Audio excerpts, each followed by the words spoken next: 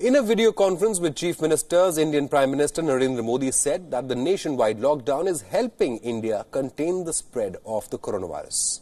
During the meeting, which was a virtual meeting with the Chief Ministers of various states, Prime Minister Modi lauded the joint efforts of the state authorities in ensuring that lockdown measures are followed.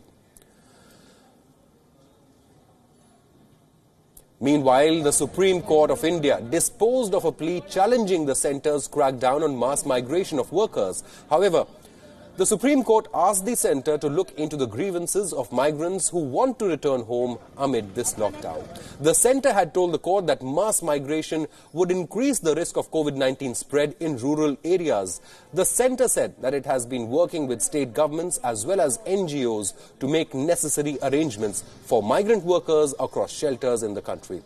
This comes as the total number of coronavirus cases in India rises to 27,892. The overall death toll in India is 872.